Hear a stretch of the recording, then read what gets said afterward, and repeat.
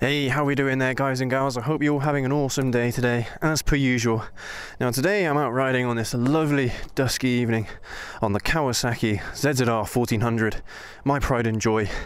And in today's video we're going to be going over the 7 reasons why motorcycles are just the best. Let's get to it.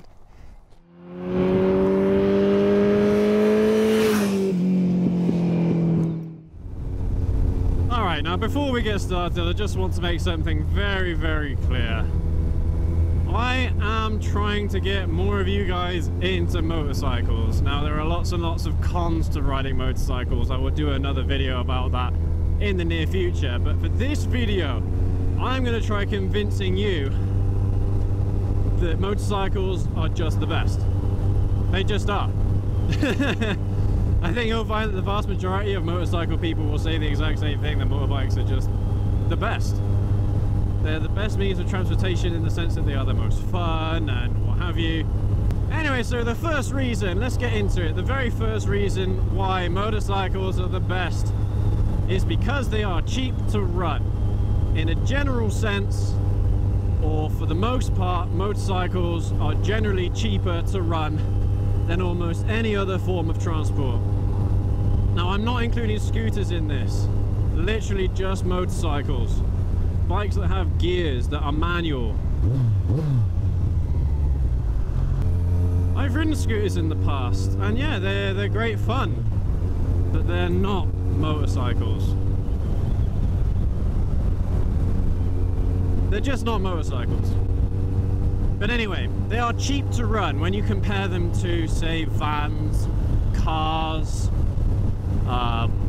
even like trains and things. They're cheaper to run than trains, and you could even say buses, which is quite a big statement. But let's be honest here, buses are pretty cheap, especially in this country. Buses are quite cheap. So how on earth can you get a motorcycle that is cheaper to run than getting the bus every day? Well, of course, if you buy a bike like this, the ZZR 1400, then it is going to set you back perhaps more than most other bikes out there, except for maybe like the Hayabusa and bikes like the Blackbird might set you back a little bit, or very similarly, it might set you back very similarly to this bike. But if you get a 250, a 300, a 125, they're all going to run you pretty cheap. Even for younger people, riding a 125 if you're on a CVT is pretty cheap. It's pretty reasonable, especially when you compare it to bus rides and things like that. If you're living in a big city and you have to travel, you know, from one side of the city to the other, it's more than likely going to be quicker on a motorcycle, and it's probably going to be the same price, if not cheaper, to run. But this point that I'm making isn't necessarily meant towards public transport. This is meant towards comparing it to something like a car, a van, you know, other personal means of transport. And they are significantly cheaper to run than cars in almost every aspect, in things like taxes. Nowadays you can get cars that are £30 per year in tax. And that's pretty damn cheap. But any cars that were made before like 2015 or 2014, they're in a higher tax band, so you're expecting to pay at least £100 a year, maybe even £200 a year. My girlfriend's, one of my girlfriend's cars, it was a Peugeot 206 from 2005, and the cost of the tax was more than the cost of the insurance each year. You know, I think it was like £300 a year. Now on a motorcycle, it doesn't really matter what motorcycle it is, it's almost like a flat £90 per year, which is, I think, under £6 per month. It's like £5.87 per month, something like that. So for road tax, motorcycles are really cheap. And also, things like fuel economy, generally on motorcycles, is pretty damn good. Don't get me wrong though, cars have come a long way, especially in recent years, with regard to their economy, miles per gallon and things like that. we have an Audi TT from 2019 and a Honda Civic from 2017, and they're both able to get 50 miles a gallon, which is pretty amazing. Whereas this bike, I mean, this bike isn't built for efficiency. It's running about 40 to 45 mpg. So it's still pretty competitive, even though this is a stupidly high performance machine. So yeah, they're pretty cheap to run. Insurance as well is usually cheaper, but of course, depending on where you live, I mean, in the UK at least, insurance is supposed to cover the rider, not the motorcycle itself. Whereas in other countries in Europe, I'm pretty sure that insurance works the opposite way around, where they're insuring the value of the car rather than the rider or the driver. Even on my CBR 600RR from Honda from 2003, bearing in mind, I'm able to get about 40 mpgs out of it, and I am not riding that bike in an economic way whatsoever, honestly. Bikes, motorcycles are really cheap to run. There is something to be said about insurance, in the sense that if you don't have a garage to put the motorcycle in overnight, then your insurance might run you a little bit higher from that standpoint. But for the most part, insurance premiums are mainly based on how long you've had the vehicle for, what mileage you're expected to do each year, and your experience and your address. Those few metrics right there are the main causes for spikes or slumps in your insurance costs. Now, I am actually thinking of releasing a video in the near future about how to make your insurance cheaper and what tricks you can employ on comparison sites and things like that, because it's all done online, it's all done on algorithms, and you can kind of cheese the algorithms to make your insurance cheaper but also be legit, you know, like you're not necessarily lying about things on your insurance application, but you're bending the truth ever so slightly.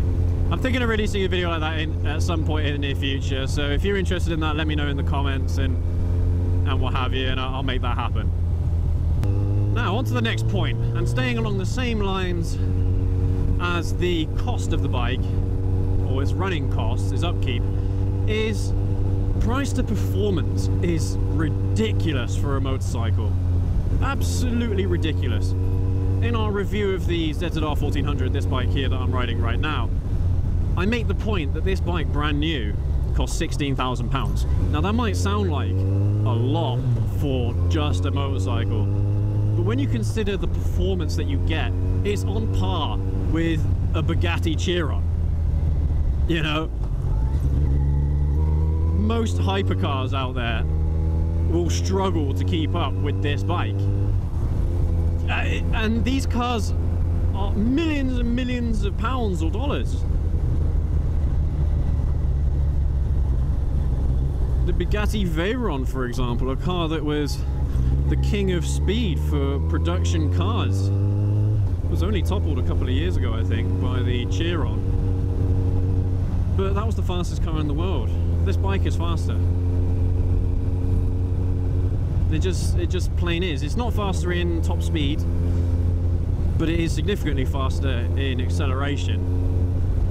So, I mean, this is an extreme example. So the ZZR 1400 obviously is, you know, along with the Hayabusa, it's kind of like hyper class motorcycles. They're not regular motorcycles, bikes that you'll find usually on the streets. However, they are getting popular. I see quite a lot of Hayabusas about, and I see quite a lot of ZZRs about. So, you know, they are remaining popular.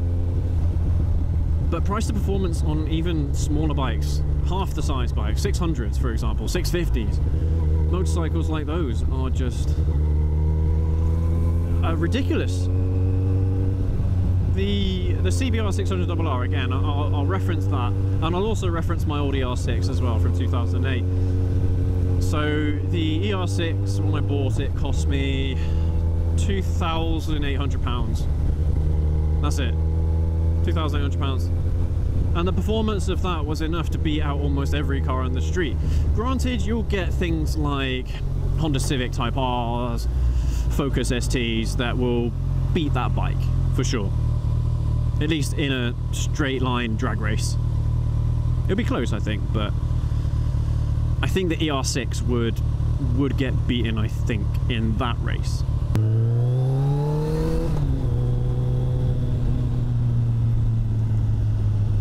But the CBR 600RR, it's stupid quick.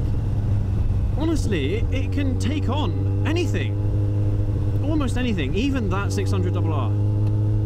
Granted, cars such as, you know, Ferraris and Bugattis and Aston Martins and McLarens, they're going to beat a 600cc motorcycle. And even turbo cars,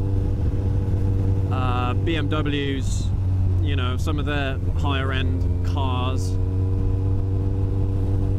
they have the potential to beat out a 600RR or any race replica motorcycle. It doesn't have to be the 600RR, but basically any in that class are really, really quick. Honestly, ridiculously quick. And again, that 600RR set me back £3,000. Okay, it was from 03, it's an old bike, but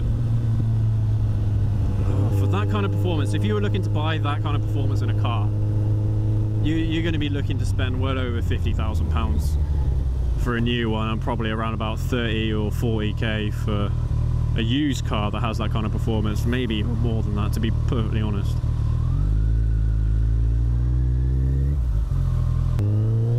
So yeah, price to performance on motorcycles is well above cars, for sure. So that's another reason why motorcycles are just so amazing. Even cruisers. Cruisers are not built for speed, and they're still quick bikes, man. But the next point is filtering. Very easy one. Most of you probably already know this, you know. Drivers are jealous of motorcycle people, especially when they're stuck in gridlock traffic and you just get this motorcyclist passing all the traffic. Filtering is a massive benefit to riding bikes, to riding motorcycles. They are. I don't think I have to say too much on this particular topic. They're just so easy to get around towns and things. Of course, you are going to get the extreme examples of cruisers and big heavy bikes, big heavy tourers that aren't going to filter, but they're not designed for that. They're designed for this kind of riding, the cross-country riding. And again, if you're a city person, there is a motorcycle out there for you to get you from one side of the city to the other much quicker than almost any other form of transport. Anyway, we will skip over that one a little bit prematurely, just because everyone knows filtering is a massive benefit, perhaps one of the biggest benefits to riding a motorcycle. The next one might sound a bit odd, but motorcycles produce great sounds. For the most part, motorcycles above 400cc, they have great sounds, even in stock form. This ZZR, for example, has an amazing sound in stock form. My CBR has an amazing sound in stock form. Granted, these bikes are 4 cylinders, and I do like the sound of 4 cylinders over, say, 2 cylinders or single cylinders. I do prefer 4 cylinders. But honestly, because depending on the kind of motorcycle that you buy, like if you get a sport bike, it's gonna sound good. It just is. If you get a sports tourer, for the most part, it's gonna sound great. And if you want to get that same experience in a car, then you're probably looking at aftermarket parts, aftermarket exhaust, aftermarket intakes, force induction, superchargers, turbochargers. If you want to get the nice cool sounds on a car at least, then yeah, you're probably going to be looking to spend some extra money on some aftermarket parts, which come stock basically on a motorcycle, at least on sport bikes for the most part. But then again, things like dirt bikes, adventure bikes. I still think they sound good. Right, I'm actually struggling to see here. Yeah, even dirt bikes, they sound good themselves. Adventure bikes sound good. KTMs, you know, you get a 790 Duke, that sounds pretty damn cool. So yeah, you're gonna get some pretty cool sounds from most motorcycles. I have to say, things like Goldwings, touring bikes, I don't know about those that much, so I couldn't really comment on them. But hey, any of you Goldwing owners, let me know what you think of the sound of your bike. Alright, on to another easy one. Parking. Come on. This is an easy one. Again, like, a lot of these points are for city riders, granted. But parking in the city, you can park anywhere. Even paid parking areas, here in the UK at least. The parking areas that I have parked in, they've been free for motorcycles. They have a specific part just for motorcycles, and it's free. Yes, it's just a really, really easy point to make. Again, to just wind up car drivers. But it is just totally true. Parking a motorcycle in almost any city is pretty straightforward. Now, I say that, there was an experience I had really early on in my biker career. I was on my 125 at the time, and I parked in a town somewhere where there were bicycles parked. And I've seen in cities before where motorcycles have been parked next to bicycles or on bicycle racks. I've seen that plenty of times. But I got a ticket for it. And I was really annoyed because I'd seen other motorcycles being parked there, yet no tickets. I don't know if that's just because they were lucky or what have you, but I was really annoyed.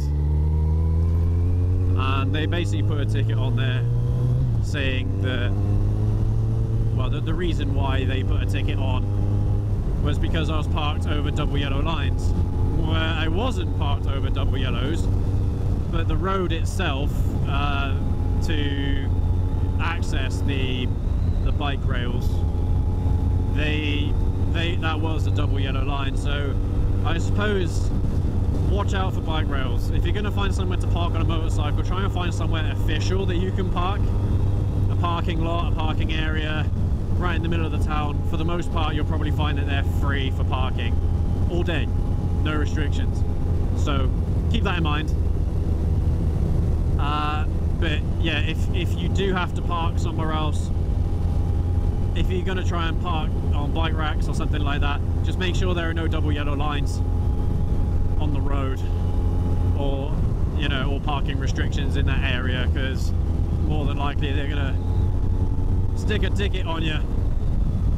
So yeah, parking is significantly easier on a motorcycle than it is a car, especially around here at least anyway, and I assume that it's like that in most places. I went to Bristol last year, really easily found a place to park for a motorcycle that was completely free.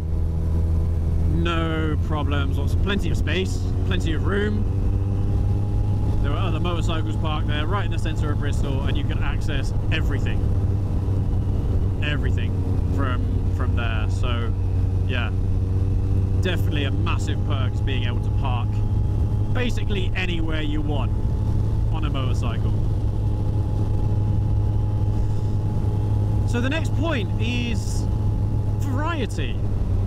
There's a lot of variety in motorcycles, and arguably there's more variety in motorcycles than there are cars. In the video that I did about how to choose the right motorcycle, I'll have it linked up there in the top corner for you, I list all the bikes off the top of my head that I know, and there was about 8 or 9, maybe even 10 different types of motorcycles that I listed just off the top of my head. Now there's one thing here that I have to make clear, motorcycles are made for fun.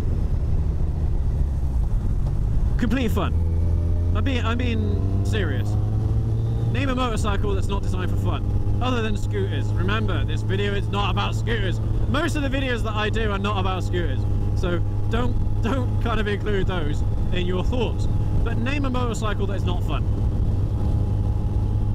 At least from the perspective of an independent rider. So, like, if you're not into dirt bikes, then obviously you're not going to think dirt bikes are fun, right? If you're not into cruisers, you're not going to think cruisers are fun. But no, I mean, like, name a motorcycle that was built for practicality, for usability, as a workhorse. There are very few out there, at least that I can think of. Even bikes like Goldwings that are supposed to be one of the, you know, some of the most practical bikes in the world. These Tourers are supposed to be really practical, adventure bikes supposed to be really practical with all of their storage capacities and panniers and top boxes and tank bags, you know, places to put storage. They're all fun. They're all fun bikes. They're all built to be fun and entertaining for the rider. Now that's what I mean by variety. There are a lot of different ways that you can have fun on a motorcycle, whether if it's riding it off-road, whether if it is touring, whether if it's city riding, whether if it's, you know, country road, anything. There is a motorcycle that is made for that. Whatever it is that you are into, whatever it is that you want to do. There's such a variety out there, and let's compare cars here. So cars, there are sports cars, there are sedans, there are estate cars, there are 4x4s, there are pickups. And granted, probably each of those cars do have their own fun factor. But do you think they're going to be as fun as a motorcycle? Do you really? I would argue that they don't have as much fun factor as a motorcycle. Especially just because the sheer volume of different bikes that you can get for the same thing. You know? Like, you want a city rider, you can get a KTM Duke. You can get a 790 Duke. You can ride that around the city. You can ride it cross country. You can ride it just about anywhere. You can even ride it off-road. And it'll be an amazing experience. You could get a Hayabusa and do all the same things, and it'll be a great experience. I have to say though, for big bikes, city riding is not necessarily their forte, but they can still be done. There's such a variety of different bikes that can do all sorts of different things, but it's not just that, it's their seating positions, the amount of power that they have, their rideability, their sound, they're all different. All of them. And you just don't have that variety in cars. Like, yeah, okay, you can have a sports car. You can have, I don't know, a Focus ST or a Focus RS. You could have an Audi TT RS. You could have an Audi A3 RS. You could have, I don't know, a BMW 1 Series. You know, they're all fun cars. They're all great cars, don't get me wrong. But then you have cars such as a Citroen Zara Picasso. You have a Honda Jazz, you have a Toyota Yaris, and these cars are just made for utility reasons. They're not made for fun. I suppose you could make them fun. You could slap on an exhaust, you could slap on a turbo, but you can't really do too much with them, to be perfectly honest. And with motorcycles, you don't have to do that. You don't have to do anything to a motorbike, honestly. Like, I know that there's a lot of people that like to mod them. You don't have to. Motorcycles are great as they are. You don't have to touch them. But that's what I mean by that. There's a lot of variety and fun factor in almost any bike that you buy. Any bike. You know, even 50 cc's, 125 cc's, 250s, you can still have buckets of fun on bikes like those. Granted, they're going to be slow, but they're going to be fun nonetheless. My final point, the 7th point. This is a very, very difficult point to kind of articulate. And that's freedom. Like, you can get in a car, you can drive wherever you want. It's not the same experience, even though you are perfectly free to go wherever you want in a car, exactly the same way as you're on a motorcycle. But it is different, completely different. It's a completely different experience. And there's just nothing like being literally out on the open road, traveling 50, 60, 70, 80, 100 miles an hour, and just feeling that wind, hearing that sound. There's nothing like this experience. I'm trying to come up with some comparisons to, you know, for you guys that don't ride motorcycles yet, or maybe you're looking to ride a motorcycle in the near future. I'm trying to think of comparisons to kind of, you know, explain the feeling, but there isn't. I suppose it's the same feeling that surfers get, or skateboarders, or skiers. It's probably that same experience where you're able to travel at some pretty quick speeds, and you have just that feeling that it is you doing that speed. In a car, you accelerate in a car, you don't feel that wind, you don't feel that adrenaline, you don't feel that excitement, whereas when the wind hits you on a bike as you're accelerating, you know it's real. You know that this is the speed that you're traveling at. I'm trying to think of other things. Parachuting, that's probably an extreme example, but skydiving.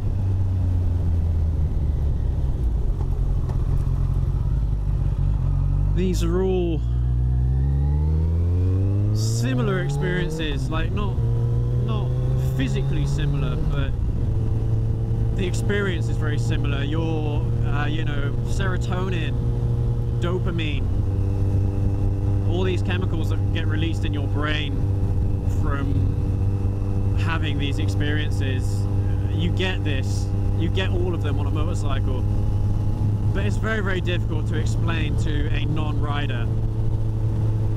And even riders that are on scooters or you know, small bikes, it's not the same as being on a 500, a 750, a 600, a 1 litre. It's not the same. I think you do get a similar experience on a 300 or a 400. I think you would have a similar experience. But there's this sense of freedom that you get. I don't know what it is, but you feel like you can go anywhere and do anything. Apart from when you're stuck behind slow cars, it seems. Let's see if we can get past them. Because I'm pretty sure this road here is national speed limit. So 60 mile an hour. It might be 50 actually, but look, they're not even doing 40. Is that a bend? Yeah, it's a bend. Can't take them yet.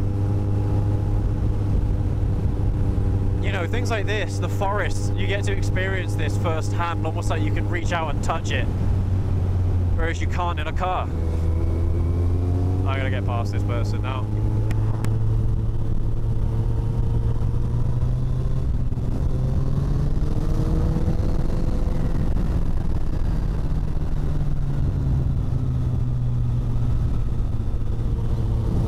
Yeah, sense of freedom is perhaps one of the biggest perks to a motorcycle, and you will not get that from anything else. Like, yeah, you can do other things that feel similar, that they release the same chemicals in your brain, but it is a different experience. It is satisfying. You can release anger, you can release stress riding on a motorcycle, you can have a thrill, you can have a chill, you can have a cruise, you can rip up twisties. There's so many things that you can get out of a motorcycle that you can't get out of in a car. And I probably haven't even listed half of the things there that a motorcycle does better at than a car in terms of the way you feel about it, the experience you get. Right now I'm riding without a jacket on. For me today it was just too warm to ride with a jacket on.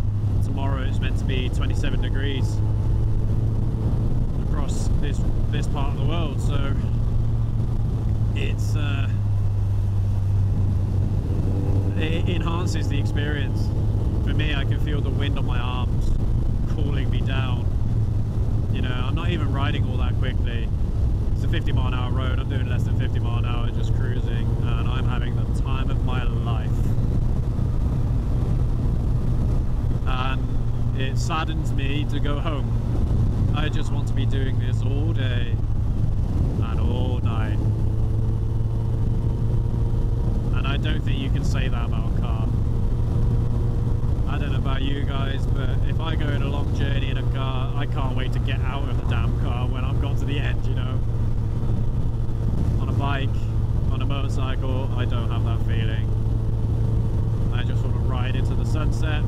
It's kind of poetic. It's kind of romantic in that sense, you know. Anyway guys, enough sentimental stuff. Motorcycles are the best. End of. Full stop. Period. Motorcycles are just the best, and honestly, if you have not ridden or if you're thinking about riding, do it. Honestly, just do it.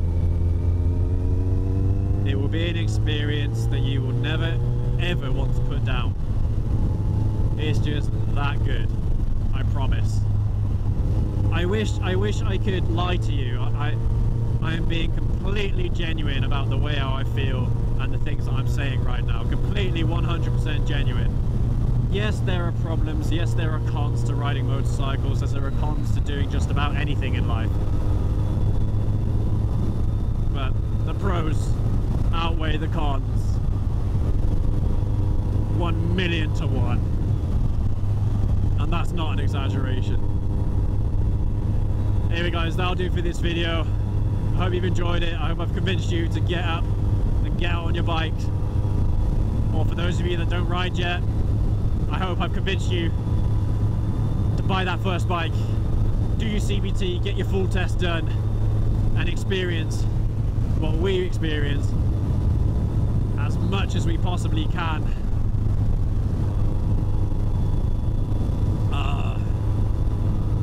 It's just glorious. Just glorious. Especially on days like today. Anyway, I won't keep you any longer, guys. Thanks for watching. Stay safe. Hope you're all doing well. And I'll see you in the next video. Have a good one.